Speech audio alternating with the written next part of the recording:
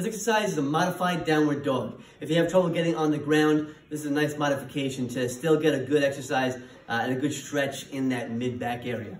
So you're gonna be holding on to a secure surface, a wall, a barbell, and a squat rack, whatever you have, a table at home. Feet shoulder width, good posture, and now all you're doing is pushing your hips back, chest up, keeping your back straight. Basically letting your lower back, or your mid-back rather, sink into the ground.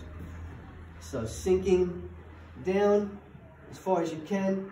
You'll probably feel a little bit of a stretch in the lats and in the shoulder area, but you want to make sure you're feeling it in that mid-back region.